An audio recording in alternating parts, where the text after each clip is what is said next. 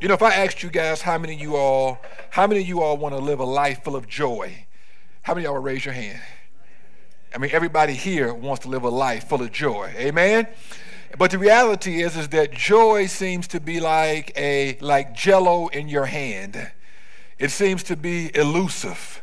And it seems like, well, when you really try getting your hands on it, it escapes you because it's like Jell-O. It just seems to just slip away and get away from you. This series is about how do we make joy stick? How do we make joy to where joy becomes a permanent part of our life? Joy becomes a permanent feature in our lives. So on today, one of our children has a birthday. And so we normally do birthday weeks in our household. And so the person whose birthday it is, they've got no chores for that entire week. So this week, he's going to have plenty of joy, all right? Because that means no dishes, no other stuff. So he'll have plenty of joy. Now, but we all have joy like that, right? We all have joy periodically. We all have joy that seems to be intermittent. We all have joy that's every once in a while. But how do you take that joy that just shows up sometime, like on birthdays or holidays, after you get a promotion? How do you take joy that's like that to have joy every day? How many of y'all want to have joy as a regular feature of your life? And so we want to grow up, well, we have joy that is a regular feature of our life. The question becomes, Pastor, what is joy? Joy really means what it says. It means joy. It means gladness. It means the presence of a energetic jubilation. It means a disposition where you feel well, you're excited about life, you're encouraged. It's just joy, right? And so for the New Orleans Saints fan, as they beat the Cowboys, that feeling you had can be described and depicted as joy. All right. On the reround, on the rematch, when the Cowboys beat the Saints, then the Cowboys are gonna have that feeling of joy. Smile at me, all righty? But guys, here's what happens, guys. Too many of us, guys, we don't experience joy as an ongoing feature of our lives. Between biblical joy and typical joy. There's a difference between biblical joy and typical joy. So as a believer in Jesus Christ, your joy should have a different place of origin than a non-believer who occasionally experiences joy. The level at which a believer experiences joy should be a different level from which those who don't know Christ experience joy. So I thought about this, you know, for many people, joy is circumstantial. So if things are going well, I'm joyful. If I've got more money, things are joyful. If I get a new house, things are joyful. If I'm doing well at work, I'm joyful. That is circumstantial joy. But for the believer, you ought to have Christological joy. You ought to have joy because you're in Jesus Christ. You ought to have joy because of your relationship with him. You ought to have joy that is not predicated upon things going well because you know Christ on the inside. Number two, biblical joy should be internal, where typical joy is primarily external. In other words, the source of our joy as a believer ought to be our relationship with Christ, our spiritual depth, us knowing the truth about God and who God is and what God is up to. We ought to have joy because we're in Jesus Christ. Number three, biblical joy should be spiritual versus material. So what happens is typically we're joyful if our material world is well. So, but if we got the bling bling, if we got something left after we pay the bills, then we tend to be joyful. But our joy should not be predicated upon material things. And there's nothing wrong with material things. Our joy should be predicated upon our spiritual reality. Number four, for the believer, the joy should be perspectival and not behavioral. So watch this now. We often say, you know what? What can I do to be joyful? Well, as a believer in Christ, it's not what you do that makes you joyful. It's who you are that should make you joyful. Amen? And so as we look at that, the biblical joy versus typical joy, I want you all to go to the book of Philippians with me on today. We've got an example of somebody who was in a bad situation but still has joy. We got an example of somebody who externally things are not going well, but he still got joy. We got an example of somebody who's got an excuse not to be happy and joyful, yet and still he's happy and joyful. Amen? So I actually want to start a series today, and in this series, I'm going to do some serious preaching. Smile at me, all right? I'm doing some serious preaching in the series, all right? In the series, all right? So in the series, we're going to look at joy. What Paul basically talks about in the book of Philippians is that he talks to us about joy. Our joy should not be predicated upon our circumstances, but our joy should not even be predicated upon our setting. You know, so often if our setting is right, then we have joy. But your joy should not be predicated upon your setting. Your joy should be predicated upon your mindset. Are we tracking together? So, boy, in the book of Philippians, one of the major themes is the mind. Do you have the mind of Christ? So, boy, it doesn't mean that as a believer in Christ, you don't have negative things that happen, you don't have bad things that happen. What it means is that, boy, in Christ as a believer, your mind is set, and because you have the proper mindset, you can properly process what you experience, what you go through, what you hear, and what you see. Are we tracking together? So when you come to Philippians in chapter 1, according to Warren Wiersbe, he talks about the single mind. In chapter 2, he talks about the submitted mind. In chapter 3, he talks about the spiritual mind. And in chapter 4, he talks about the secure mind. In chapter 1, he says, to live is Christ and to die is gain. Is that our perspective of what? To live is Christ and to die is gain. In chapter 2, he says, let this mind be in you, which was also in Christ Jesus. And so, but what is your mindset? In chapter 3, it says, it's not that I have already obtained, but boy, I seek after the prize of the high mark, the high calling in Jesus Christ. In chapter 4, it says that my God is able to supply all of my needs according to his riches and glory. That's a secure mind.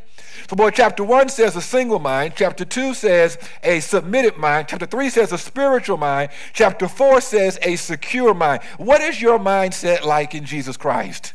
So for many of us, here's the key, guys. We allow our circumstances to dictate our joy rather than our perspective and our mind in Christ to determine and dictate our joy. Amen? So we want to be people who can make joy stick in our lives.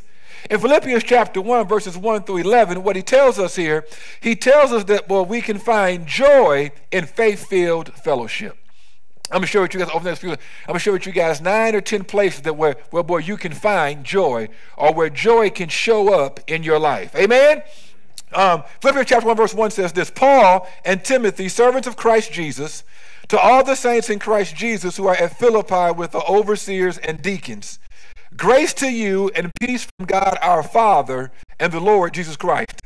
I thank my God in all my remembrance of you, always in every prayer of mine for you all, making my prayer with joy, because of your partnership in the gospel from the first day until now.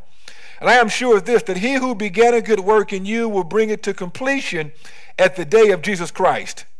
It is right for me to feel this way about you all, because I hold you in my heart, for you all are partakers with me of grace, both in my imprisonment and defense and confirmation of the gospel. For God is my witness how I yearn for you all with the affection of Christ Jesus. It is my prayer that your love may abound more and more with all knowledge and all discernment, so that you may approve what is excellent, and so be pure and blameless for the day of Christ, filled with the fruit of righteousness that comes through Jesus Christ, to the glory and praise of God. I want to put an emphasis on verse 5. Verse 5 says this, because of your partnership in the gospel from the first day until now. So when you come and you look at these verses, basically the scholars suggest this is one of Paul's most loving and affectionate letters.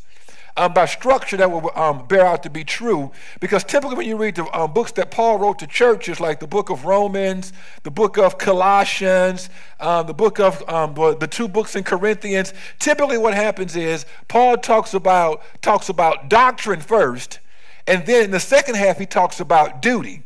So he typically talks about orthodoxy in the first half of his writing, then he talks about orthopraxy in the second half of his writing.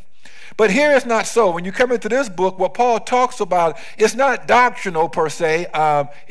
What Paul emphasizes is more a relational understanding. He talks about how he feels about the people he's serving. How many of y'all have views about the church and what the church ought to be about? And so what happens, when we think about church today, we typically think about a transaction. So you know what, I'm going to go to church on Sunday, somebody's going to sing, some people are going to sing, somebody's going to preach, they may greet me, they're going to keep my kids for an hour and give me a break, and I'm going to give a little small offering, and then I'm going to go home, and we call that church. And the reality is that, boy, that is part of the Christian experience, but it falls far short of what God intends for his church to be. And when you come to Philippians chapter 1, what Paul is saying, you know what? I want you all to find joy in your relationship with the ministers, the members, and the mission of the church. Have you ever thought about, boy, that the church ought to be a place of encouragement, the place ought to be a place of joy? Not what transpires as far as a worship service, but your experience with the ministers, your experience with the members, and your experience and engagement of biblical mission. You ought to find joy in that. Amen?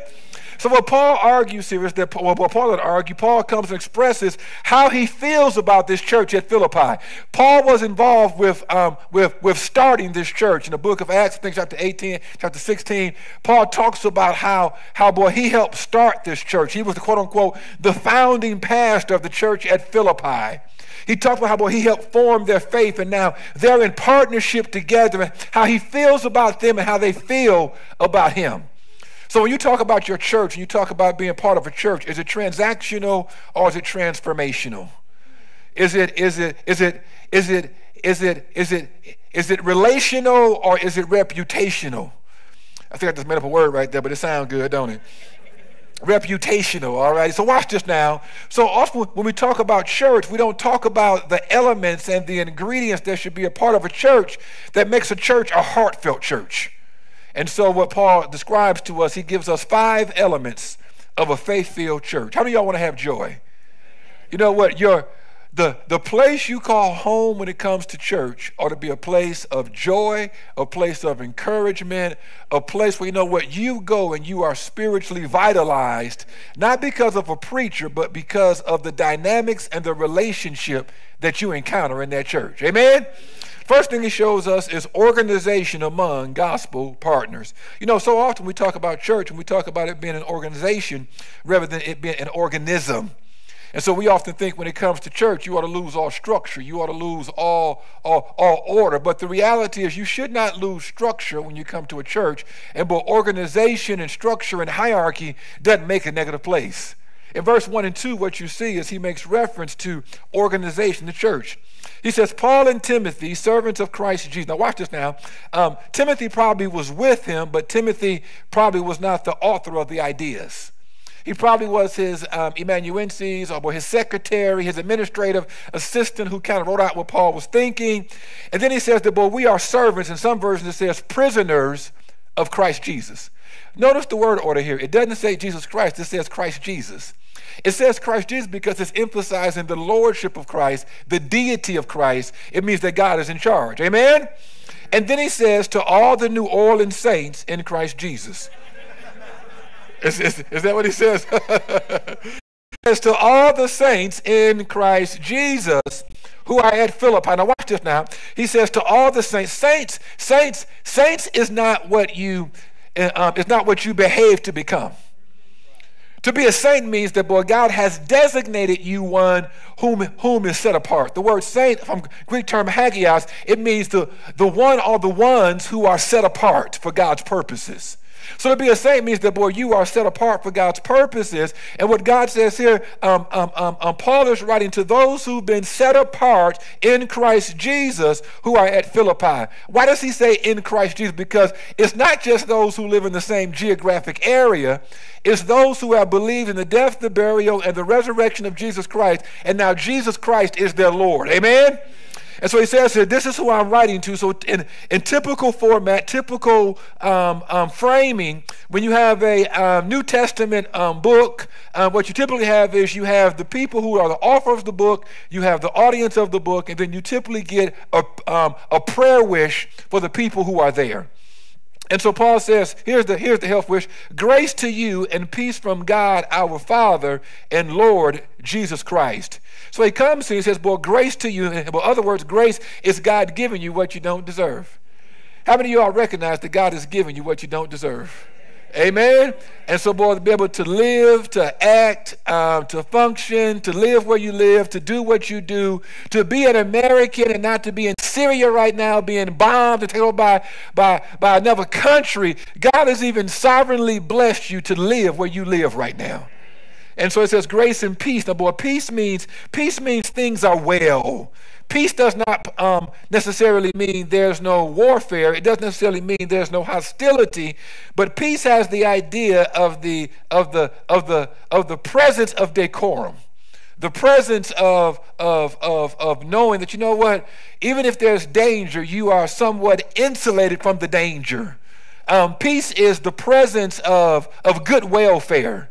And so he says, grace and peace to you. Now, one writer says that, boy, you always see when grace and peace are together, grace comes first. Watch this now. You cannot have peace without experiencing the saving grace of Jesus Christ. And so no matter how well things are on earth, if you don't have your eternity intact, you don't have ultimate peace. So what we see is order and organization here in this first verse. He makes reference to overseers and deacons. And so the term overseer comes from the Greek term episkopos. It means the one who helps to manage things, to help keep things in order. Deacons here comes from the Greek term diakonoi. It's plural. The word deacon here, deacon is not the person who determines if the pastor gets to stay or get fired. All right, deacons doesn't mean the one who kind of signs off on checks. Deacons are not the ones who boy, they're the police in the congregation, all right? The Greek term deacons means one who serves, one who has strong character and services the purposes and the work of God, amen? And so watch this now. In the era that we live in, we frown upon any type of hierarchy and any type of order. But what you see here in this church that was joy-filled, they had order. Romans Corinthians 14 makes reference to let all things be decent and in order. Are we tracking together? So guys, we ought to have an orderly church. And boy, that's an element of a faith-filled church. Number two is coordination and contribution among gospel partners. Y'all still with me? Look at verse 5. Because of your partnership in the gospel from the first day until now. When he comes in verse 5 and he says, for your partnership in the gospel, it comes from the Greek term called koinonia. So y'all heard the term koinonia, right? Okay. Well, I just said it. So y'all heard the word koinonia, right? All right. Okay, you just heard it, right? So boy, it means fellowship, all right? So boy, it means fellowship. But boy, you know, I don't want to emphasize the word fellowship because when we hear fellowship, what we hear is food. When we hear fellowship, what we hear is festivity. When we hear fellowship, what we hear is fun. And but all those things should be entailed, but it's so much more into this term where it says partnership, this term koinonia is so much more to this biblical fellowship than just talking about having fun together at an event. You know, when I was in college, I was part of a fraternity. And boy, being part of that fraternity, no matter where I went in the country, I can get a phone number and a connection. And boy, if I called the right person, we would have fun, we would have food, and we would have fellowship together. But boy, watch this now. That was an organizational experience of fellowship. You know, some of you all are in fraternal organizations, and boy, you have that. Some of you all are in business clubs and Rotary clubs, and boy, you all have connections and associations. I've got a group me stream of my old basketball players who I played ball with, and we have some kinship. We had something in common. But guys, all these organizations should pale in comparison to the relationships that you have in Jesus Christ. You know, boy, church is not just about coming to church. Church is about relationships. It's about sharing some things in common. So in Christ, Paul was saying, you know what? Number one, we got the same Messiah and Savior in common. Number two, we have the same message in common. That's the gospel of Christ, his death, his burial, his resurrection. We have the same message. Number three, we have the same mission. Our goal is to help expand Christ's message all throughout the world. It's to bring light to dark places. It's to bring hope to areas that are hopeless. It's to bring love to where there is no love. It's to bring encouragement where there's discouragement. It's to bring glue where people cannot be unified and stick together. We are part of that band of believers called Christ followers, amen? And but we believe in it so much that, boy, we give money towards what we believe in it. But what we're trying to do, Paul's relationship in part was sustained by them partnering with him financially in the ministry that God had called him to do. Amen? So they shared these things in common. They had a common message. They had a common Messiah. They had a common ministry. They wanted to go and expand the gospel. They had a common place where they gave their money. But they also had a common experience of the Holy Spirit. You know, when you're a believer in Jesus Christ, it's not like a fraternity. It's not like a business club. It's not like the UAW workers. You have a blood-bought, blood-purchased, Holy Spirit-sustained relationship that is not primarily visible, but invisible because of the Holy Spirit in your life. Amen? And so he says, you know what, guys, I'm just so thankful for your partnership. And boy, he says, you know what? I have you in my heart. Every time I pray, I think about you. Because, boy, Paul has this heartfelt experience about the people whom he's in partnership with. There's something great about when people and parishioner, minister and minister, are in line, aligned together to make a difference for Christ. You know, so often today we don't think about that kind of thing. We think about church, do we? We don't think about, you know what kind of relationship should we have? We think about music, we think about facilities, we think about style, we think about reputation. But do you think about the dynamic that should be transpiring between the ministers of the church and the members of the church? And but what should be transpiring in our midst? And that should be a source of encouragement for us. And so, the first thing he talks about here, the first element is organization. The second element is coordination. We're on mission together. How many of y'all know we're on mission together here? All righty, guys. Guys, we're not just here to come to church on Sunday. We're here on mission together. He goes on and he talks about transformation in verse 6, transformation among gospel partners. And I am sure of this, that he who began a good work in you will bring it to completion at the day of Jesus Christ. He says, guys, you know what, guys? One of the dynamics that happens in a joy, faith-filled fellowship is that now we all are experiencing the transformation of Christ. You know, in one of our documents, we talked about vision. We talked about we want to be a place where transformation is the norm and not the exception. You know what? Wouldn't it be dynamic to be part of a place where people were being transformed by the power of God, by the word of God, by the Spirit of God? You know, what happens is we're so busy trying to cover up where we messed up that, boy, we don't want to testify when God brings us through because it's going to reveal where we were. And, boy, not being able to reveal where you were, you don't get a chance to testify that God is the reason you are where you are. Are we tracking together? Can you testify to what God has done? Like how boy, God has brought you from immaturity to maturity, how God has brought you from brokenness to wholeness, how God turned your marriage around from being jacked up to being something that shows up. Can you testify to what God has done for you? So often, guys, we're ashamed to say where we were to where God has brought us to right now. And boy, the Bible says in Revelation that, boy, we overcame them by the word of our testimony. How many of y'all are willing to testify about God's transforming power? You know, so y'all don't even want to clap about it, huh? How God has transformed. You know what? It's a tragedy and a shame when you can't point to where God has transformed you recently. That means that your walk with God is dated. That means that your walk with God is not presently vital, because God wants to take us from faith to faith and glory to glory.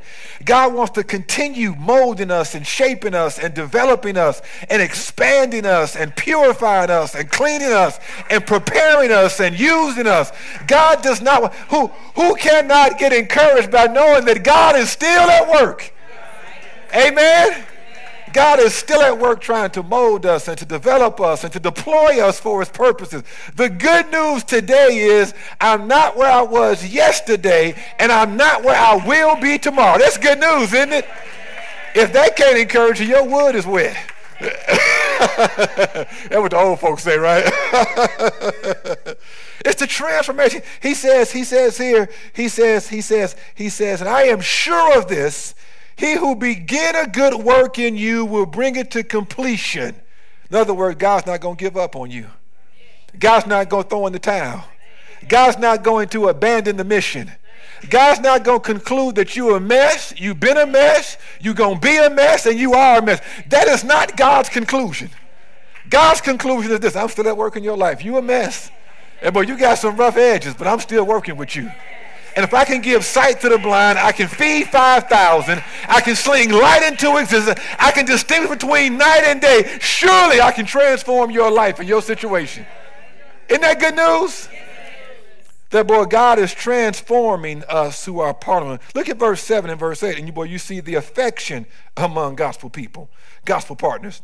It is right for me to feel this way about you all. Paul said, you know what? It's right for me to feel about. Now, boy, Paul didn't feel this way about all his churches.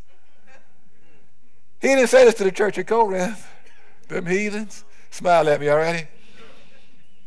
Because I hold you in my heart. He says in verse 3, I thank my God for you. In verse 6, he says, I am sure of this. In verse 7, he says, I hold you in my heart. In verse 8, he says, I yearn for you. You know, but isn't that a great message to hear from the pastor of the church? I have you in my heart. I'm always making mention of you. I'm sure God is at work. I yearn to be around you. Isn't it encouraging to be around somebody who's excited about you? Now, what's interesting, he's not talking about just one person primarily. He's talking about, you know what, the leadership of the church is excited about the membership of the church. You know what, boy, you're part of a church where, boy, I think extremely favorably about our church. And if somebody asks me about our church, you know, typically I say, you know, we got a great church. The thing that's worse in our church is the pastor. If I can get them a pastor who can be better, they'd be all right. You know what, I'm excited about our church. You know, I'm excited because, like, you know what, I recall personally how my wife, how we get to be part of a church not only that we're a blessing to, but we've been blessed by our congregation. So we've had 4 babies. I think since we've been 4 or 5 babies, and boy, each time our congregation has been loving towards us. Our daughter almost died in 2016. We spent 17 consecutive days at the hospital, and our church came and, boy, took care of our kids to the point where we weren't worried about our kids at home because of our church members who were loving on us. You know, guys, it's stuff like that that makes me just love our congregation. You know, boy, we're not a church that's full of drama. You know, they say the drama ministry is the largest ministry in most churches. Just full of drama, right? We don't do a whole lot of drama. Now, boy, you have life that happens at church, right? But boy, we don't do a bunch of drama at our church. Are we tracking together? You ain't got people who fussing and fighting all the time. But boy, you have folks who disagree, but we're not characterized by strife. Are we tracking together? So boy, when I come to church, I know, but we got a unified church. We got people trying to grow. We got people who got stuff going on. But we have a loving congregation. I received a letter, a note on yesterday from one of our church members, and she was here for a while, and she moved to Las Vegas. And going to Las Vegas, she was moving. She was older. She moved here with her mom, and what she did was she just recently moved to Las Vegas. I'm trying to pull her email up. And so yesterday I was at the basketball court waiting on my kids to get finished hooping, because, you know, I still can talk about it. I just can't do it as well no more. So I sent them inside to play when I was in the car, all righty? And so they were there playing. So, boy, this note came across my phone on yesterday, and she was just sharing with me and a boy update on, boy, how she was doing and what was transpiring, and, boy, how much the Destiny Church had blessed her as she transitioned from here going to Las Vegas. Y'all good? She said, Pastor, hello, it's Gwen. Sorry it takes so long to communicate with you. She's only been gone 2 weeks. But things are moving at a very fast pace for me since leaving Texas. I want you to know that I had so much help and assistance from the men at the church. I thank God for them. And then she names them. They loaded up my pod to move my furniture to Vegas. Aaron took my Spectrum cable. I didn't know Spectrum was still around. How many of y'all use Spectrum, all right? She said, I took my Spectrum cable equipment back from me so I didn't have to. This person bought my automobile on the spot in cash and then let me keep it for 2 weeks so I could get around while I was still here in town. Now, if that ain't God blessing me, I don't know what is. I also used one of the members to drive my furnishings here, pulling my daughter's car to Las Vegas. He did a wonderful job, and I would highly recommend him to anyone for a job well done. He's a wonderful gentleman, and thanks for the recommendation. Are we tracking together, guys? So, guys, that's the first paragraph of 4. Her last one says, give my best to everyone. Kiss the first lady. I got to kiss you. Kiss the first lady. It ain't my kiss. She want me to kiss you. And so, all right, kiss the first lady for me and tell her I miss her. I will keep in touch. And, of course, it goes without saying, I miss all of you and I love you all a lot. Jesus is Lord. Amen. That's the kind of church we have. It's not just about the walls. It's not just about the music. It's not just about a personality preaching. It's about a relational fabric and love for one another, because we all are in the body of Christ and we have the same message. We have the same Messiah. We have the same ministry. We have the same mission, and we all give our funds and resources towards advancing the kingdom of God. Amen? I can tell you story after story in this congregation where people have spontaneously loved on one another because of the relationships that take place in our congregation. Now, boy, you should have good doctrine, and boy, you should worship God purely, and you should be on mission, but don't miss one of the critical elements is the affection that believers have for one another in the body of Christ. She's been gone for 2 weeks and apologizing for not getting in touch sooner. You think her membership meant something to her? You think the fellowship meant something for her? You think she was touched relationally in this congregation? And so, boy, Paul says here, Paul said, you know, I've got affection for you. When you think about your church, you know what? The leadership there really cares for me. You know, I do this thing called a weekly report with our leaders, and boy, every week they're supposed to turn the support in. They don't, but they're supposed to. And so, but the first question on the report, and what we're doing online, the first question on the report basically comes down to pastoral care issues. How are the people in your ministry area doing? I want to know, boy, number one, have you contacted the people in your ministry area? Because, boy, where there's no contact, there can be no impact. And so, boy, how do people, see, boy, at a good church, it's not just about one pastor taking care of everybody. It's about people taking care of one another. Are we tracking together? And so, boy, once you get past about 5 or 10 people, it's hard for somebody to keep up with everybody in the church. But, boy, is everybody in the church being kept up with? Are we tracking together? And so it's this whole idea of these relationships and being connected. He says here in verse 7, he says, it is right for me to feel this way about you all. I love the church I pastor. I love being around you all. It's not a burden to be around you all. It's not a challenge around. I don't go around, you know what, I say nice things to you, but behind your back, I got all kind of negative things to say about you, them folks. You know what, I wish people had the privilege of pastoring a church like I pastor. But people are at peace, people are productive, people are not arguing and fighting, people are supportive, people are encouraging, people love one another. Amen? He said, because I hold you in my heart, for you all are partakers with me of grace, both in my imprisonment and in the defense and the confirmation of the gospel. What's interesting here is that, boy, you would think Paul was writing from Maui. You would think Paul was writing from a cruise. You would think Paul was writing from his favorite hotel in Europe. No. Paul is writing from a dingy, cold dungeon called the prison. How can he be so encouraging from prison? How can he be so enlightening from prison? How can he be so joyful from prison? Now, boy, I ain't trying to be funny or snarky with nobody, but I never had anybody who was close to me who was in prison who wrote me a letter. Okay? And so, boy, but I doubt if they wrote me a letter, it would be this encouraging, this inspiring, this joyful, because typically you don't want to be in prison, right? He's in jail, but he's got joy. So, but this is one of what you call his prison epistles: Ephesians, Philippians, Philemon, and Colossians. These are letters that Paul wrote when he was in the most uncomfortable circumstances that could be around at that point in time. He was in prison for something he did not do. Are we tracking together? And so, guys, watch this now. He's there, and boy, he's in prison. He's writing these encouraging words because, boy, he misses the fellowship. He misses the membership. He misses the people who know Christ, who he can hang out with. Do you miss the people you hang out with at church?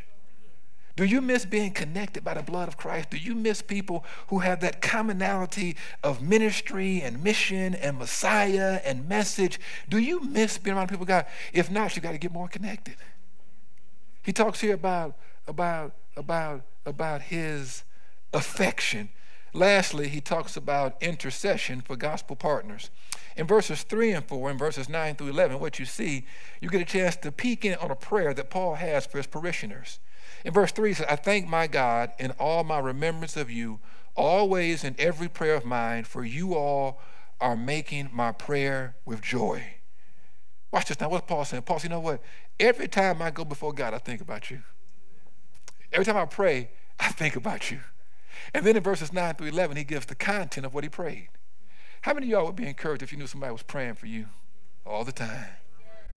My wife and I, we've got a lady who's been praying for us for 26 years. She's been praying for us for 26 years. What kind of confidence do you draw knowing that, you know what, the people at the church, they're praying for me. When they gather for a meeting, they aren't just looking at numbers. They're praying for people. They're praying for us. And so boy, what did Paul pray for them? Number one, Paul prayed for their spiritual devotion. Verse 9. You guys good? It's my prayer that your love may abound more and more with all knowledge and discernment. The first thing Paul prays that, but they grow in their spiritual devotion. He says, you know what? I want to pray that your love grow more and more. And so watch this now. I know you love people. I know you do what's in the best interest of others. But guys, you know what? I want to see you at Destiny. I want to see you all grow more in your love. I want to see you all deepen your relationships. I want to see you all have greater devotion to my mission, to my purpose. I want to see your love abound more and more. Number two, he prays for greater spiritual discernment. He says here that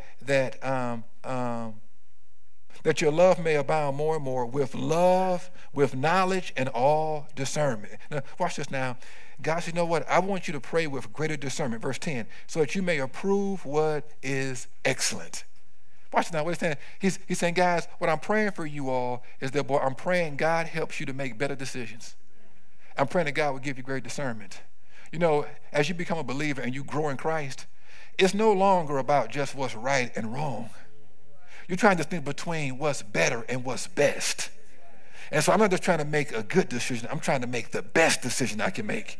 And Paul said, you know what? I'm praying for your spiritual discernment. The term he uses here, he says approve. This is dokimazo in the Greek. And what it means that, boy, you're able to affirm, you're able to recognize, you can resonate with the direction that God wants you to go in.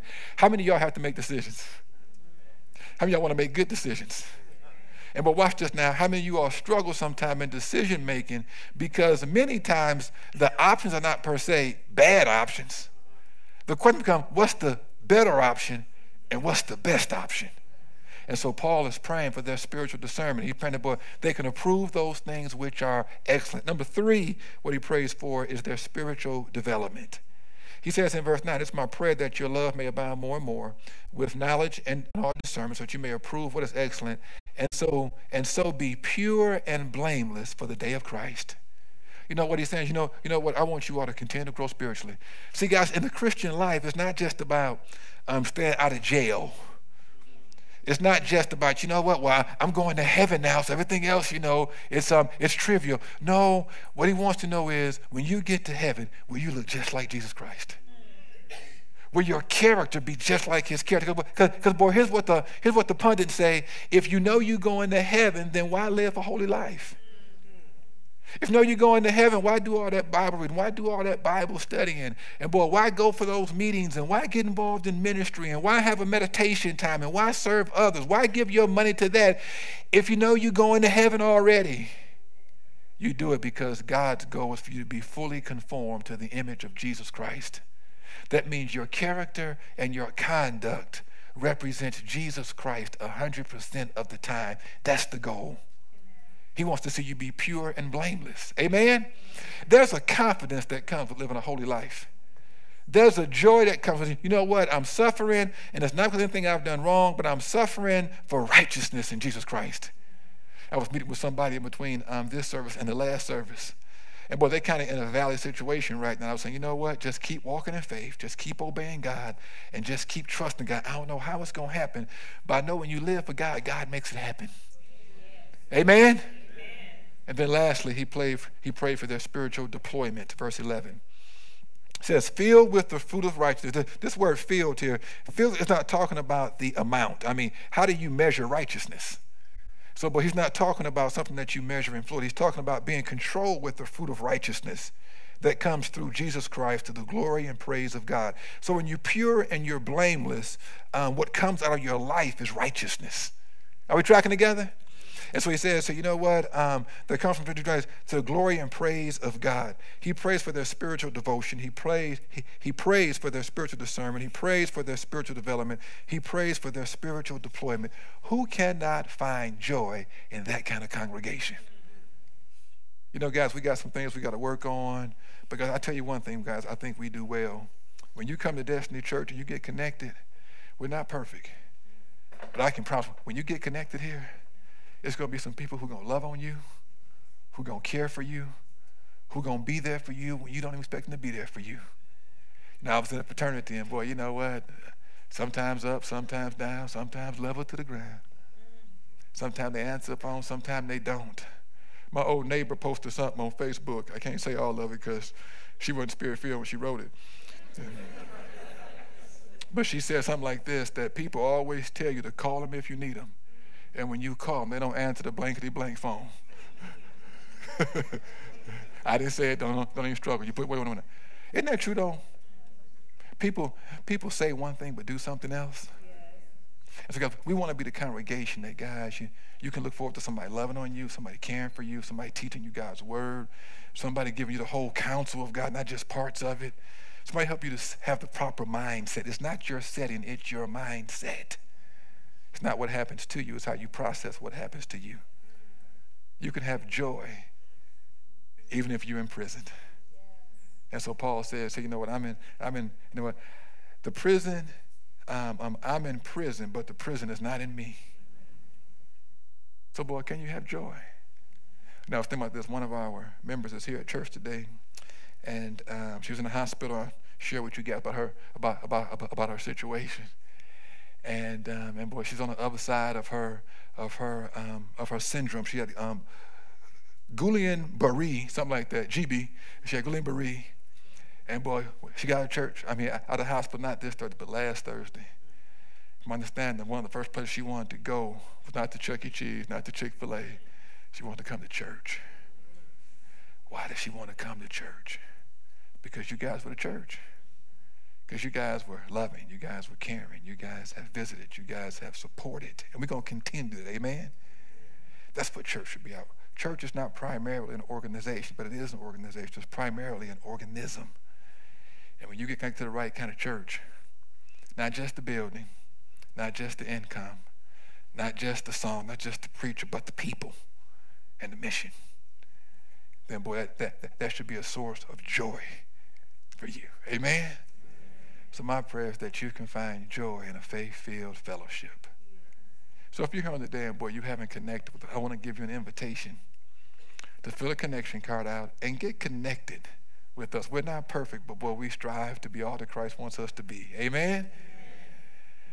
If you're here, boy, you haven't trusted Christ, grace and peace. You can't have peace until you experience God's grace by trusting him for salvation. If you're here and you haven't trusted Christ as your Lord and personal Savior, this is not a game. I've been sharing with you guys week after week that, you know what, people are dying for the first time every day.